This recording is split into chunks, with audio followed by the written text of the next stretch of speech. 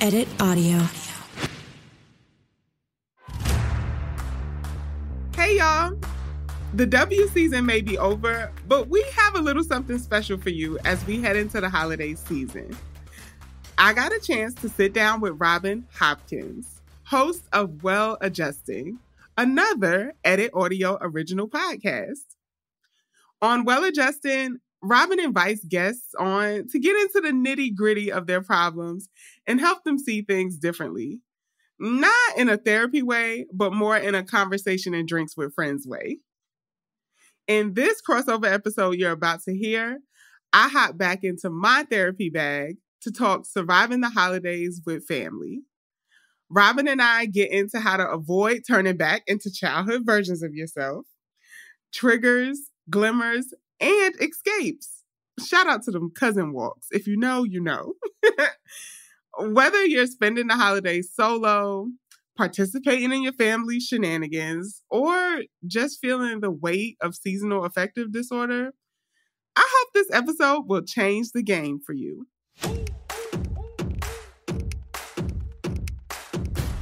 I was going home for the holidays, and it was the very first time I brought my first girlfriend to meet my mom.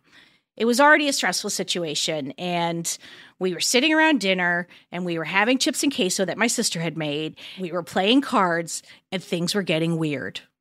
My mom started, pinching my sister, but, accusing my sister of being a horrible cards player.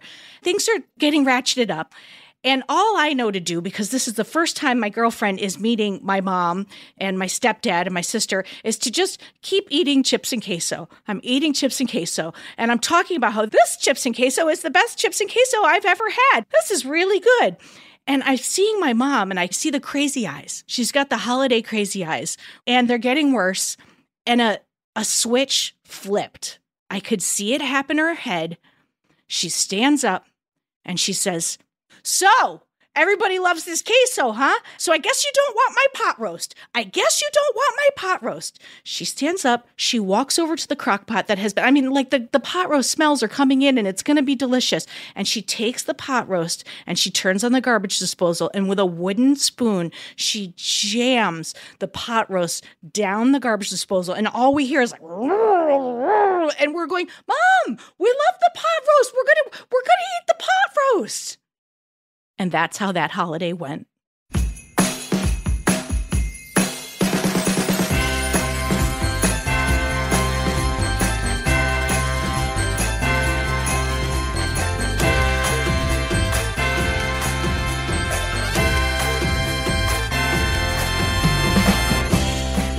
Welcome to Handling the Holidays. You need this episode because one time, the Thanksgiving after 9/11, I found out my dad actually didn't perish when the towers fell because he showed up out of nowhere after not hearing from him. And he was the security guard in the towers, so we assumed the worst. One time, my mom decided that she was going to do an Italian Christmas. She made shells, cooked them really early, burnt them, got totally loaded, passed out on the couch, and her friend Liz said, "Robin, she's just drunk." One time my uncle told me that he's okay with gay men, but he's not okay with lesbians because they take up all of his women. That's right, folks. The holidays can be rough. But on today's episode, we brought in Dr. Money, who's going to help us all make the holidays not just tolerable, but maybe even, dare I say it, fun. So take it away, Dr. Money. Hey everybody, my name is Montanique, or Dr. Money. I use her, she, hers pronouns. I am a licensed marriage and family therapist with a PhD in family therapy, but I'm also part of the Edit Audio fam and the host of Rebound Revolution. We're going to have a lot of air horns in this episode, I can already tell. We are here because we have to talk about the tragedy, the trauma, the trials, the tribulations that happen over the holidays. And listen, maybe there's 3 people out there that have lovely homes that they go home to for Thanksgiving and Christmas and whatever else you celebrate, but it was not mine. I can't speak for you, Dr. Money. Everybody out there wearing their matching pajamas with their family, not my experience. Well, let's talk a little bit about, because we have already referenced the fact that you have all kinds of degrees and I have none, but I got my life smarts. Yes. So, like, why are the holidays so triggering? Oh my gosh. There's so much I could say about this, but 3 things really come to mind. Like, the holidays hit in the dead of winter, like these winter holiday seasons. And that's a time where a lot of us experience SAD, seasonal affective disorder. So seasonal affective disorder, also known as seasonal depression. Robin, you made a face just now. Are you familiar with SAD? Because this is my SAD lamp. Yes. I have a desk SAD lamp. Yes. Oh my gosh. Pro tip, buy those in the summer because very few Cheap people. discounts. Yes. Very few people experience seasonal affective disorder in the summer, mostly because of vitamin D stuff. So those lamps go on sale and they're way cheaper in the summer months. So if you need one of those sun lamps, happy lamps, get it in the summer. But yeah, it's just a really hard time of year because the sun goes away. We're cold. Our body needs more rest. We're like depleted in all these nutrients that mimic symptoms of depression anyway. So our mood just kind of tanks during this time of year. So that already kind of sets us up to not be in a good place during the holidays. It's so funny because I always think of the holidays. I don't think of the sad part, but I think of like, oh, I get time off. I'm going to be in my pajamas. But then it just never ends up being like that. It ends up being like all these requirements of me. Like I got to be at some family party I didn't necessarily want to go to, and then we have to go do your traditions of, you know, my wife, and then we've got to do this, and it's like it just feels like you're running around the whole time. Like it never is what I want it to be. And I'm blindsided every year, by the way. Yeah, it sneaks up on you, right? What you just said also reminded me of like another thing I thought about what makes the holidays so hard is that, well, 2 things. One, we're totally thrown out of our usual routines, for better or worse, right? So maybe you have a whole bunch of time off of work, but that puts you outside of your like daily routine of like getting yourself up, showered, dressed. Or you're working like double time because the pay is more. And so you're picking up those holiday shifts. Either way, it totally throws you out of your usual like day to day. And that is enough to be like dysregulated. The other thing I was thinking about what you said is that like there's these, oh my gosh, I'm such a nerd. So there's these dominant narratives, right? So this comes straight out of narrative therapy. I love narrative therapy because I think it has the most room for intersectional feminism. But what's narrative therapy? Oh my gosh. So narrative. Steph, I was just pretending like I knew what it was. Yeah. That sounds great. Great. Now I get to nerd out. Okay. So narrative therapy is a school of therapy that believes that we are not problems. Problems are problems. And problems get constructed by these dominant classes, these people in power, these groups in power who force narratives of what our lives are supposed to look like onto us. So we have our local narratives, our own stories of our life that don't fit with these dominant narratives that the powers that be push on us. And that like distance between the two, the distance between the dominant narrative and our personal local narratives is what causes problems. And so you're talking about the dominant narrative is Old Navy telling me and my family should be in the matching pajamas. And my local narrative is me saying, those are too expensive, Maxine. You're the only one who gets just the pants. Exactly. And then that's our... Yeah. And then I look at the pictures and go, why doesn't this match up? Yeah. And you think your family's picture is somehow less cute because y'all don't have the Old Navy matching pajamas. Yeah. Yeah. And because we're not models. Exactly. Like there's that as well. Yes. It's just like a constellation of models they're presenting to us as a family. Yeah. Yeah. There's a lot of conflict between our local narratives and the dominant narratives around holiday times. There's all these like ways that we get the message of what our holiday celebrations are supposed to look like, whether it's from like family tradition, religious tradition, cultural traditions, TV, all the movies. Like there's so many messages about what our holiday season is supposed to look like. And when it doesn't, we feel like it's our like issue, right? Like so we're doing something wrong.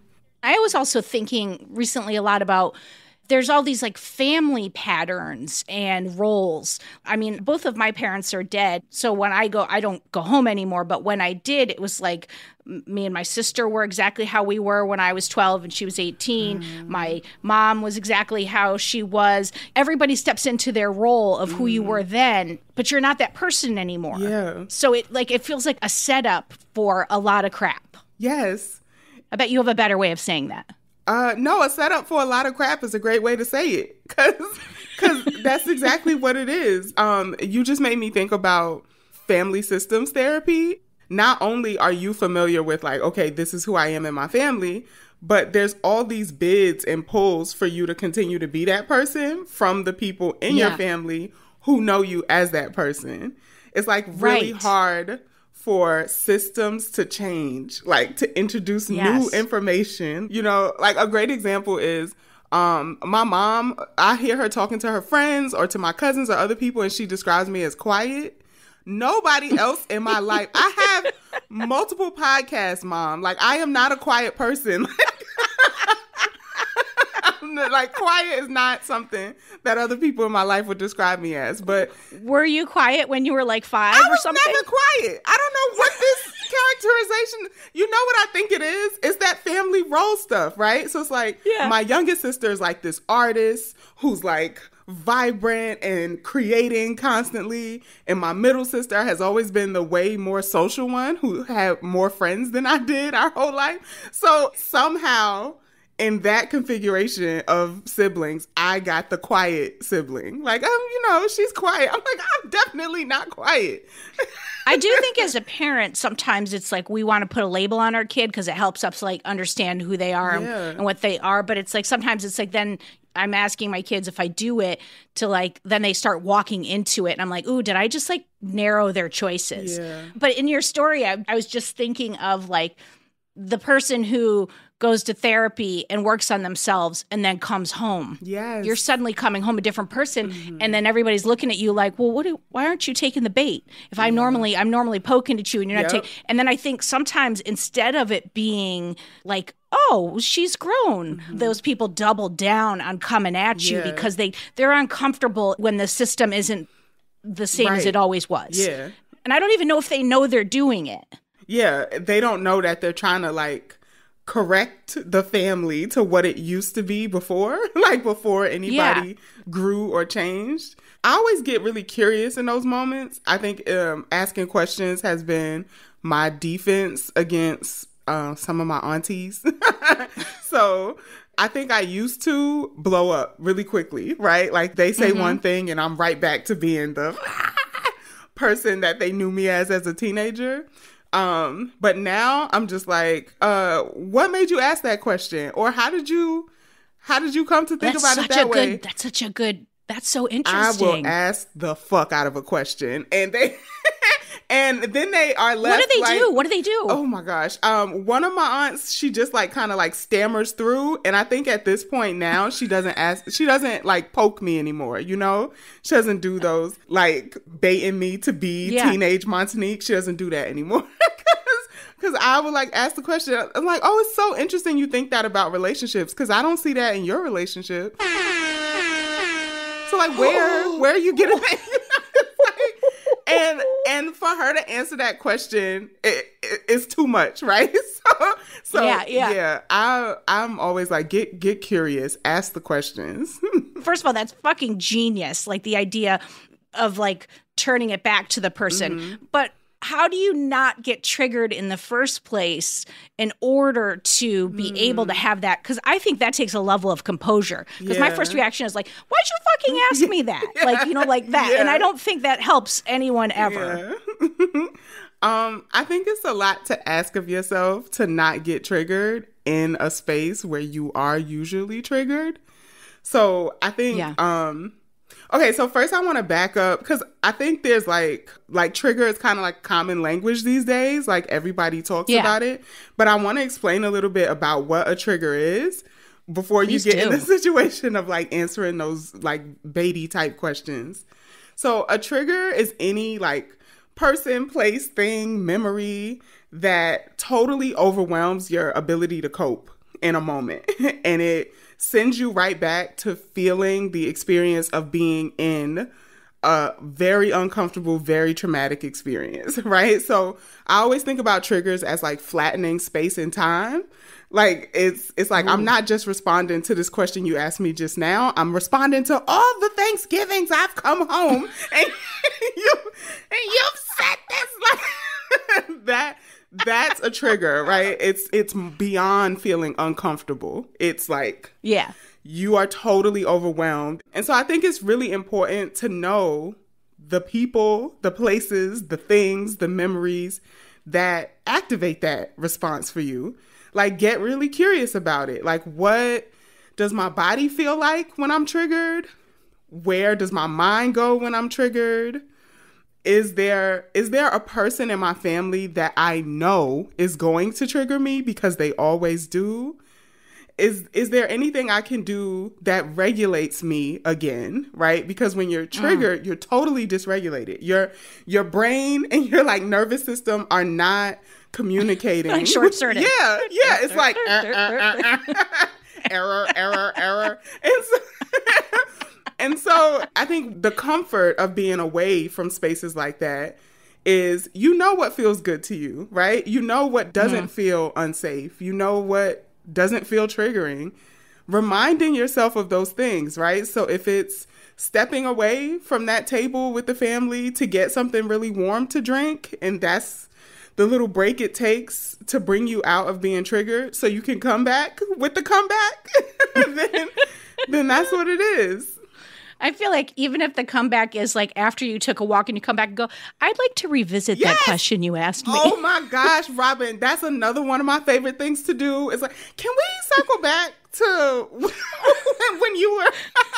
Yeah. Oh, I love that. What's so interesting is like, as you're talking about all this, I'm thinking like, normally, like if I was talking to a friend of mine who was like, I always get triggered in this scenario. I'd be like, well, look, can we just not do that scenario anymore? Like stop hanging out with that person. But with family, oftentimes, it's not true for everyone, but like oftentimes they're still going to be there and you still have to put yourself. So it's like you are walking into a situation where you might be on high alert or need to be. So what are your thoughts for that? You know, my first thought is, do you have to be there? And maybe that's, shaking the table, but I'm serious. Like, I think about this so much as a queer person who, like, thankfully, I have a really good relationship with my mom and my sisters. Like, I feel, for the most part, okay. It's like my extended family is where it gets shaky, but a lot of times I question, like, do we actually have to spend these like holidays with the people that like brought us into the universe? Like, I don't know if we do. Yeah. And do we have to celebrate the holiday at all? Like, can we ignore it? Can we pretend that it's just another day off work, that we are going to do something that we really enjoy doing? Can we create our own traditions? Yeah. So I think I kind of question if we actually have to be in those spaces. Yeah. So it's almost like there's levels. Like if it's like a 9, then maybe you're rethinking the whole thing entirely. If it's a 5, maybe you're looking at like, I make up some excuse where I come in for dessert, or I can't do actually, Thanksgiving, but what I can do is I'm going to come the day after and we can go to a movie. Like maybe like you get creative, and I don't know that what are your thoughts on this? Like, I don't know that the people always need to know that you're setting a boundary. What are your thoughts on that? No, not at all. I'm really glad you said that, Robin, because I think this... I thought you meant, no, I disagree with you. I'm a therapist, and what you just said was ridiculous. I fully agree with that, because I think boundary is another one of those words that's gone like mainstream pop culture, and I hear people use it in ways that like don't seem... You're like, that's not a boundary. Yeah, it doesn't seem helpful, right? So a boundary guides your own behavior. A boundary is about your emotional regulation strategy, right? So my boundary could be, I will not check emails after 10 o'clock. That keeps me from being frantic and stressed about work as I try to go to bed. That is a boundary. It's personal. I don't have to tell anybody else. I don't have to put some automated response on my email like, do not send me an email after 10 because I'm not checking it. I will not be checking emails. Okay. A boundary is for you. A boundary is for you. Yeah. You can share it with someone if they've made themselves a safe person to share it with. But like, other than that, a boundary is for you. Now, like a limit or a rule where it's like, I do not feel safe when people do this, that you communicate to other people. But your boundaries are so personal. They're yours. If you don't feel safe enough to express that, like, hey, hello, family. It is very activating for me to spend holidays with you, so I'm coming the day after. That's a lot. That's a lot to share, you know? And by the way, that is just setting things up for the most monumental fight ever. Well, why? Yep. Why don't you want to be with us? And what's wrong with you? And who are you? You're too good for us. Yep. And like, it's just, I sometimes think a white lie is helpful. Like, I never said to my mom, I'm not coming home ever again. I just didn't come home anymore. Yep. And then I just started making up reasons why. Like, I was like, oh, I got a job in the summer. I'm going to go live in the shore with some random people. I was like, oh, I'm actually going to stay up at college this summer. I was like, I'm just not going home anymore. And I only would have hurt her if I had said that. My new favorite thing is just being like, I'm just not. And not saying anything. And they're like, well, why not? And I'm like, I don't know. And they're like, what are you going to do then? You're just going to spend Christmas alone? And I'm like, I'm not sure yet. And it's like, what is there to pick apart? Like, there isn't anything else. Yeah. Well, what's really great about what you said, Steph, is that in saying that, you're not coming in apologizing. I think there's a, like, the thing is that you are taking care of yourself and you're just saying, I'm just not gonna. And there's no guilt. There's no shame. There's just like, it's just buried. Well, but I'm saying you're not giving that to them. And so there's no fight to be had. Yeah. I find oftentimes, like, I don't know when the age happens where this switches, but like, I am always the person who has to go to my family. Oh, yes. I've always lived in a different city than most of my family, so I get that. But like, there's also this thing that I'm like, okay, well, where am I sleeping? Am I sleeping at my parents' house? Like, abso-fucking-lutely not. Yep. Am I like going to my uncle's house? Like, I just like all this extra stuff where I'm then like not in an environment I can control. And oftentimes I'm in someone else's home. And so there's also all these like additional rules about like politeness and like being a good guest and whatever. But then at the same time, the conflicting message that like we're family. And so like, relax, but no one's relaxed. Make yourself at home. Yes. So like, I always find that really hard. Do you have any tips or like, do you relate to that at all? That it's like the environment that you're in is no longer yours. So how do you, I don't know, find like a safe place in like a weird, strange environment? Yes. Yeah. It's the same for me when I go home or home. This is the weird thing. Like I've actually never lived in the place that my family lives now. So that's not home to me. I have like no concept of that place other than like, that's where I have to go if I want to see my sisters and my mom. Right? Yeah. And so it's really bizarre because this isn't my place. I don't have like a local whatever that I can go to and feel comfortable. There's no space for me when I go visit. So I always have to either like get a room at a hotel or Airbnb, which sucks, right?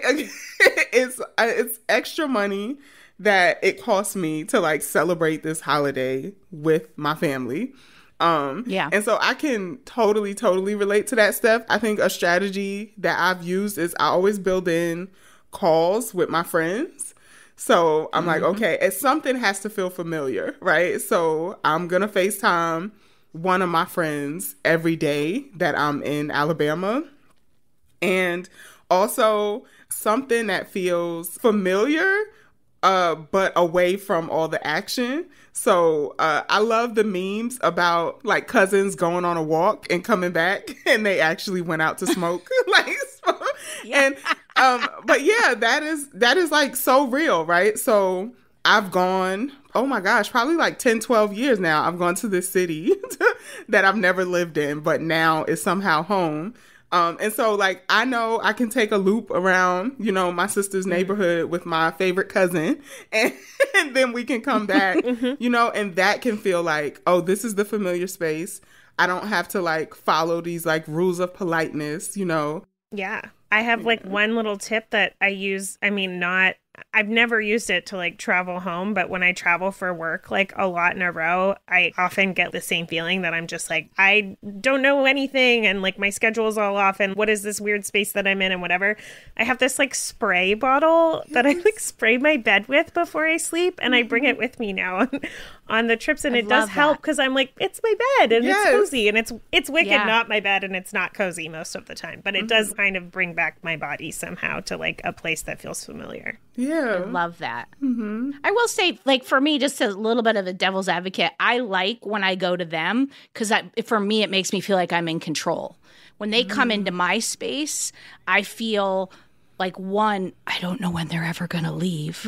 And then two, I don't want them to like wreck all the things that I have lovely memories associated with. So like when I go to you, I can, especially if it's bad, and this is a privileged place, but I can pay to stay someplace else, which means then I can leave early.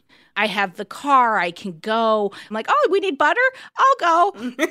I can remove myself from the space easier than I can remove you from my space. You just made me think about it in a totally different way. You just like reframed how I think about it, because I think how I've internalized always having to be the one to travel is like, you devalue what my life looks like as a queer person. You know, it's like, you think I somehow have like all this income that I can just throw in the sky because I don't have kids. It feels like all these criticisms on like my life that they're like, oh, you're coming here, right? Because you're just one person. We have a you're life, just one person. and you come here. Yeah. Yeah.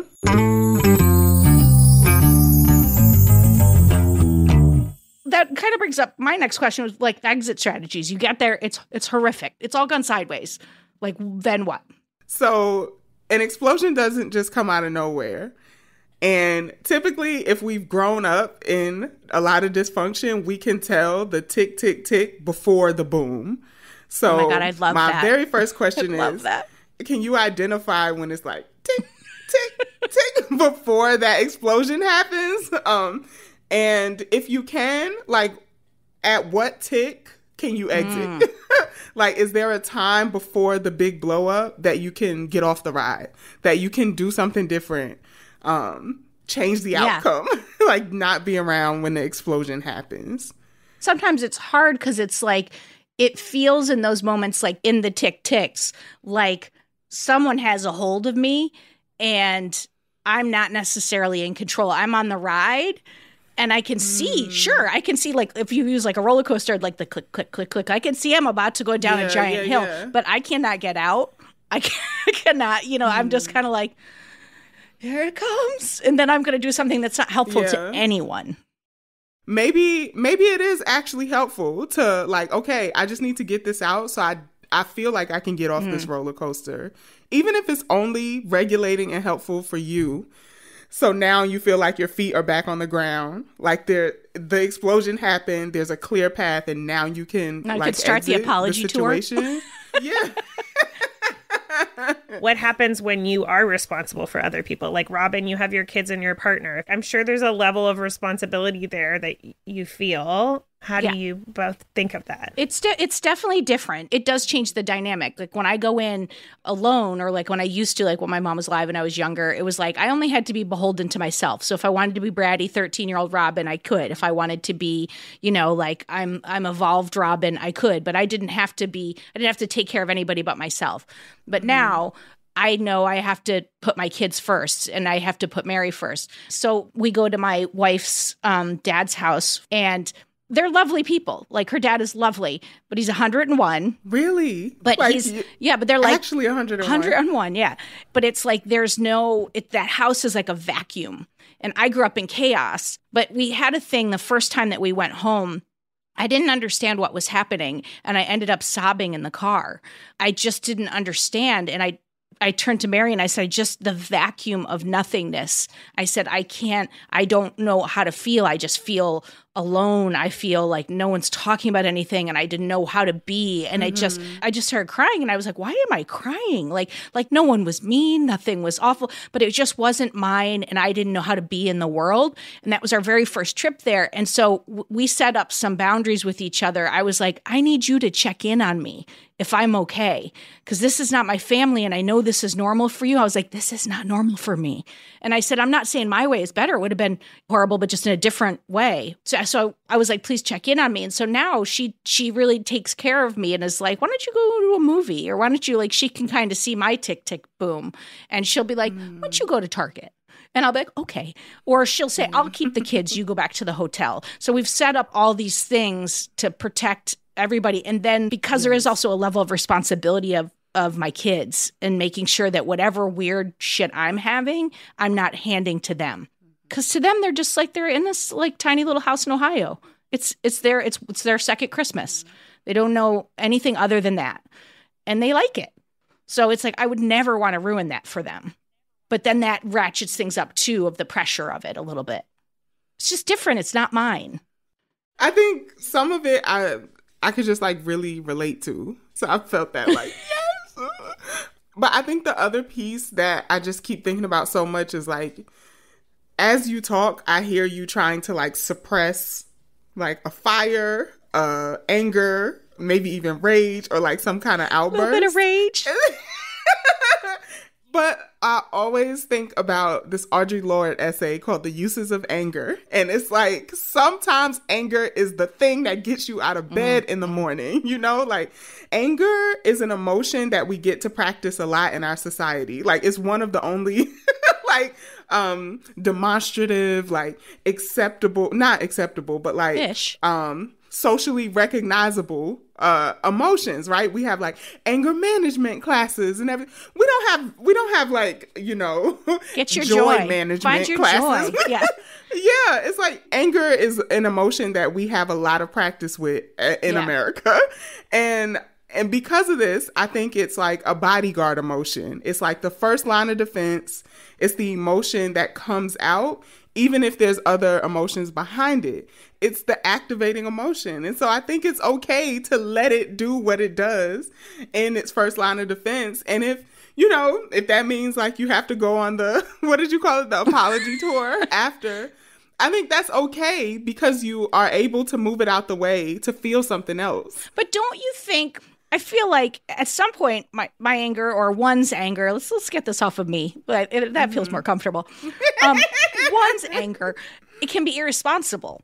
You can't be the person who shows up at every Thanksgiving dinner and is like, what in the fuck? Like, you just cannot be that all the time. So, like, I do think that some of the work is on that person,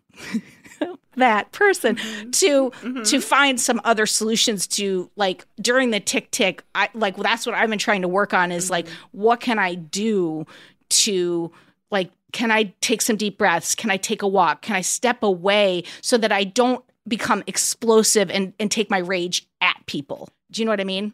It's like avoiding the rage, but not suppressing the rage. Right. You're doing the therapist. I didn't realize I had a therapist. Oh, you do. As soon as you do a whole.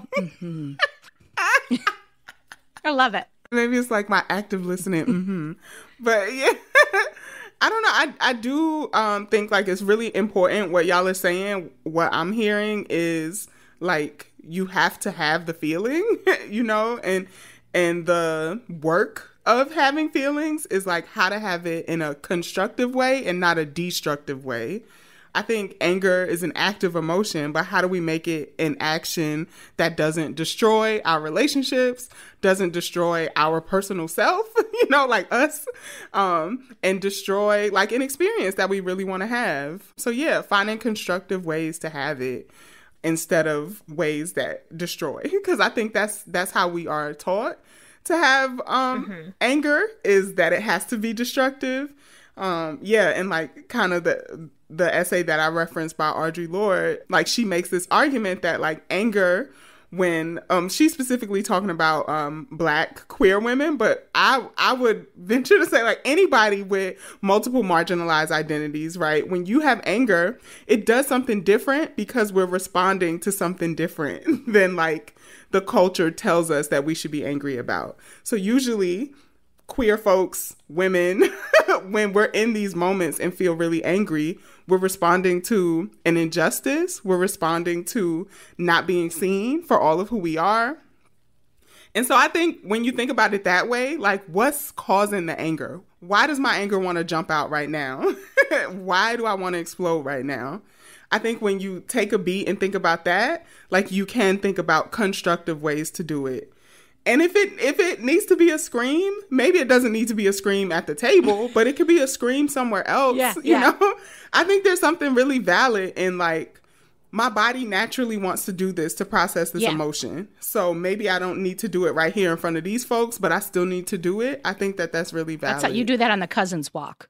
Yes. Yeah, exactly. Like, fuck, what the fuck was Aunt Jane always do that? I'll tell you what I'm going to say when I get back. Like that. Exactly.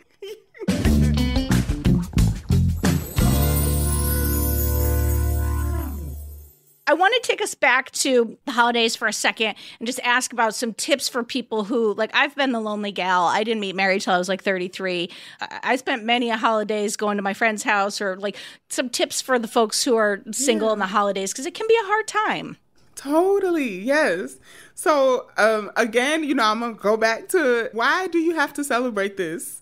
Like, just pretend like it's any other day. You know, I too have been single for many a holiday, and you do not have to celebrate it in the way that everything around you is telling you have to. If you just had this day off to yourself, what would you do? I think some of my favorite holiday celebrations, one New Year's, I just like booked this Airbnb up in like the snowiest part of upstate I could find. It was like right outside of Rochester.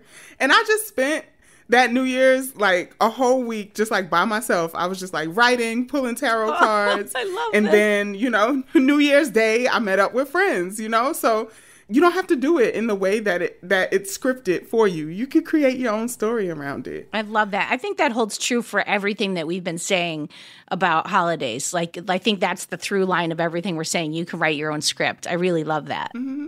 I love like taking apart Christmas because Christmas is huge in my family, but I've never had a good Christmas that I remember, at least. Yeah. So, like, I would always go home when my Nana was alive because she, like, believed in Jesus and things that, like, were really important to her around Christmas. So I would be like, okay, this is really important to her. I want to show up for her because I love her. But since she's passed, I've been like, okay, like, what did I actually like about this holiday? And honestly, the thing I liked was like supporting my Nana in something that she really loved. And so that's the thing that I do now. Like, since she's passed, I'm like, okay, what reminds me of my Nana and what makes me feel close to her? I like make foods that she made. I like usually if I have friends over, like give them little care packages to go for the week. I make like Italian cookies that are from her region. And I just try to like remember her and like live in that. And it's not really Christmas, but it's like my Christmas. Mm-hmm. Yeah. And it's delicious. You know, it's funny is like the way that I've solved it or Mary and I have solved it is that we've created our own traditions, and I try to hold them like tight, but not too tight. I just don't want to become held to these traditions in a negative way. Like, we're not connected when we're doing them, but like we have one on Christmas Eve. We go to the lights in Diker Heights and we go walk around there, and then we go to this hibachi place because it's in this Italian neighborhood and everybody's home having like some big like Italian dinner, so you can get in really easily. And we have hibachi every Christmas Eve, and it's like a nice little tradition. And we, you know, have like cinnamon rolls on Sunday. And that was one of the things I remember about my mom was that on Christmas, before we could open the presents, she would make cinnamon rolls, and you know, it was like trying to extend the Christmas into 5 minutes. And my kids have brought their own stuff. Like, they, for many years, Christmas Eve would sleep in the same room together because they would just be so excited. And then we would tell them that they couldn't wake up until 6. And so then they would like be standing outside the door at like 5:55, like, it's almost 6. Should we wake them up? And we, you know, it's like, so we've built all these things that are ours that have all these lovely memories. Mm-hmm. And even Second Christmas is part of that. It's like it extends Christmas because I see the joy it brings my kids. And I love to see Mary's sister, and I love to, so it's like, there are finding the joy in the things that are sort of required, and then finding the things that are ours.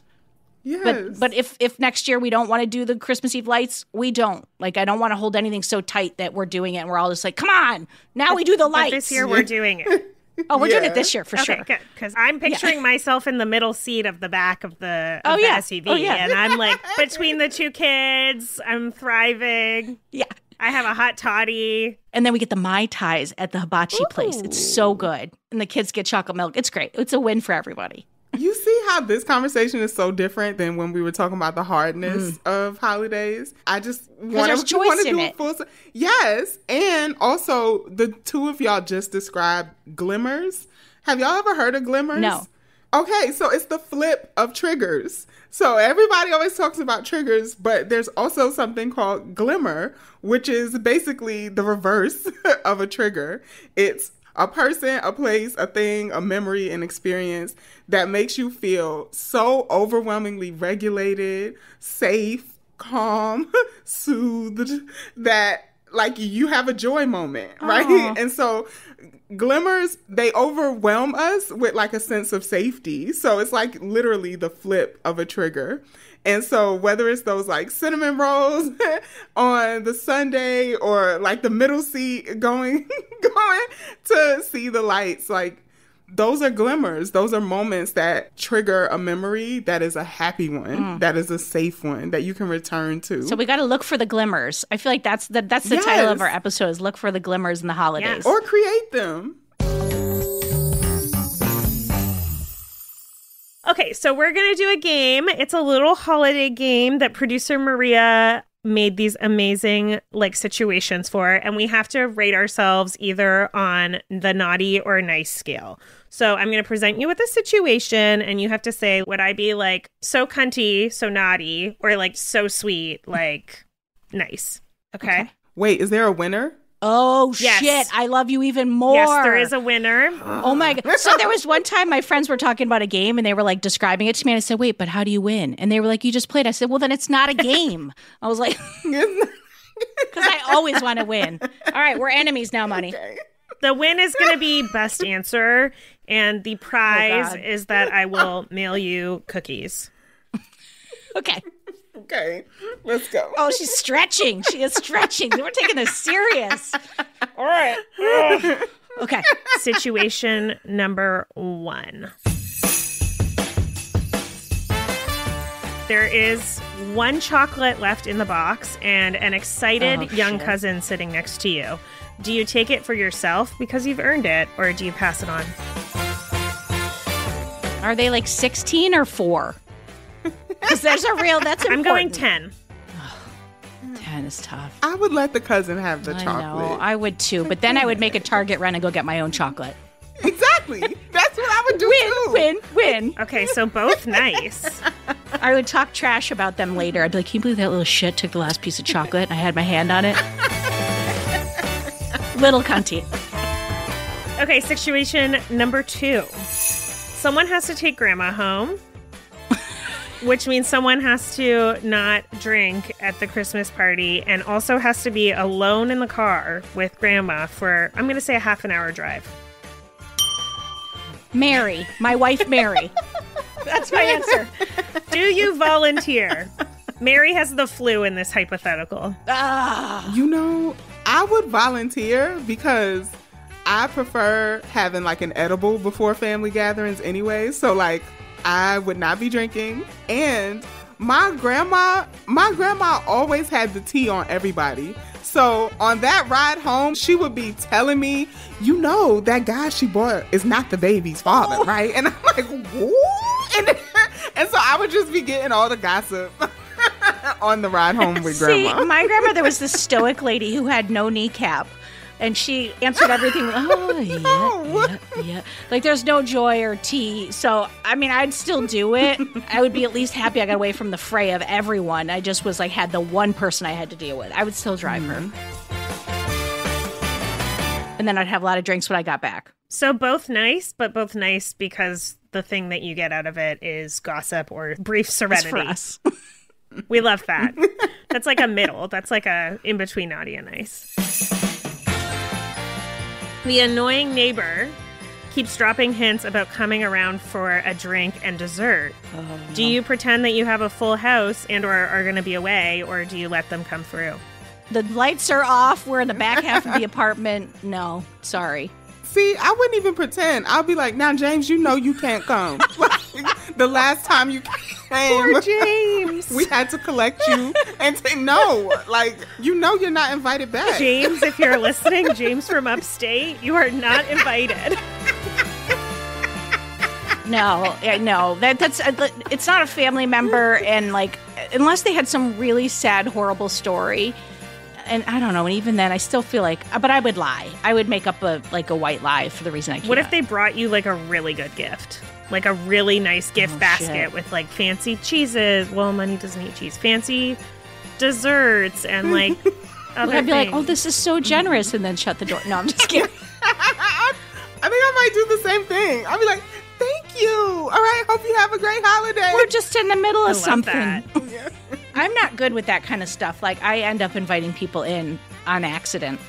Okay, you are given a present that you absolutely hate, that you also know was re-gifted from last holiday. So it was given to like one of your cousins or something last holiday and then re-gifted to you. And I guess they forgot.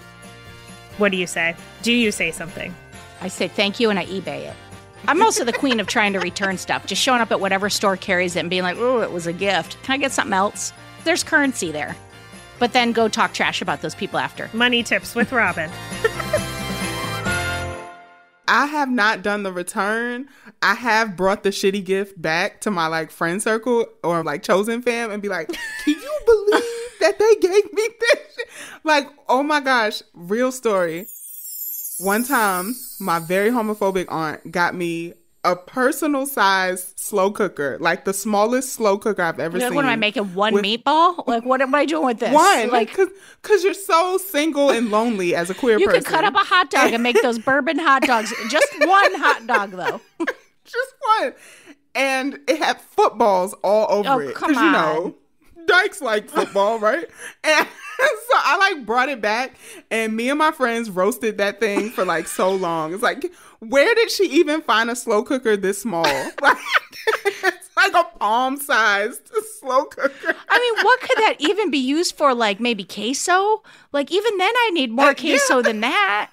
What are you making queso for one? That's ridiculous. I feel like it needs to become the holiday centerpiece now. You're just like, this is so kitschy that we must use it. I don't know for what. But I feel like to circle back to your like, what did you mean with that question? You should regift it to them. Like the next year, like that would be good. You don't still have it, do you? No, this had to be like 2013. It might be worth like getting on like Amazon or eBay, finding a new one. Find a new one and send it to her. But here's the thing, an act, like send it this Christmas, all wrapped up and just be like, oh my God, I saw this in a store. I thought of you. Merry Christmas. Can't wait to see you. I love the pettiness. I'm here for it. I'm here for it. Definitely full naughty on that one. Last but not least, your sibling takes credit for like the amazing meal that you put together and the decorations that you put up. Do you let them take the claim and the praise, or are you like, what the fuck? No, they do not get the credit. I'm like, I don't know what you are talking about. You were not here.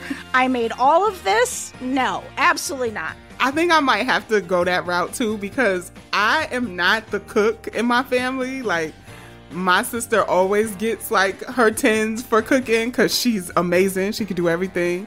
So if they tried to like co-opt my meal, I would have to be like, excuse me. No, like, this is the first time I brought a single meatball in this slow cooker.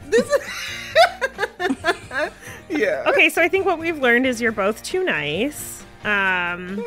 Winner. But we have ulterior motives. Yeah. Yeah. It's like nice with an edge. Winner for this round is Money for two reasons. I'm so sorry, Robin. What in the... This is rigged. Because Money is getting the tea from Grandma. And also, Money's bringing the slow cooker to whatever, like Money's finding, your goal for this next holiday season is to find an individual slow cooker that you can, Yes. Listen, I can't be penalized because my grandmother's not fun. Like, that's unfair. This game is the real rigged. winner is Money's grandma. Please send me her mailing address for cookies. Thank you.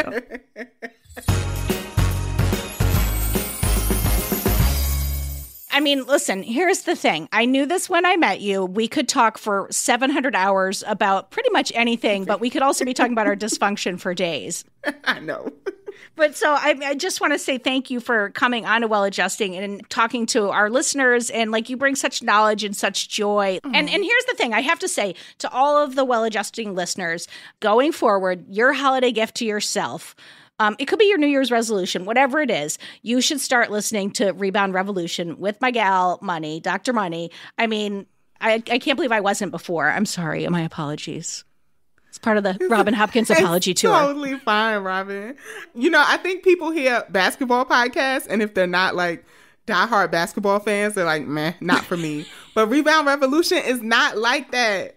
It is an entry-level podcast, and it's not really a basketball podcast. We use the WNBA to talk about so many things that are relevant to queer folks, folks of color, folks on the margins. So come on in. Yes, come on in. Okay, so like clearly everyone should be listening to all of our shows. So go listen to Rebound Revolution. Keep listening to Well Adjusting. I do have to say, housekeeping note, Robin and Well Adjusting are taking a little holiday hiatus so that we can go look at lights and drink hot toddies. So we will be off for the next 2 weeks, but we'll be back on January 2nd with more help for 2024. Happy holidays!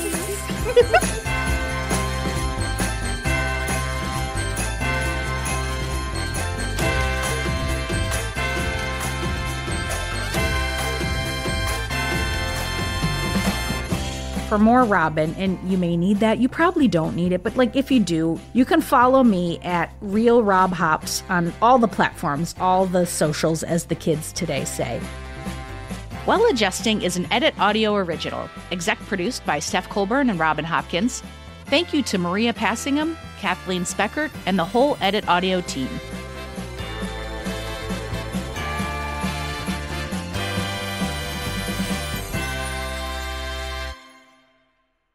Oh, hey, before you take out those AirPods, this show is just for entertainment. If you are in need of help, please, please, please reach out to a professional. Go ahead and get that help. You deserve it.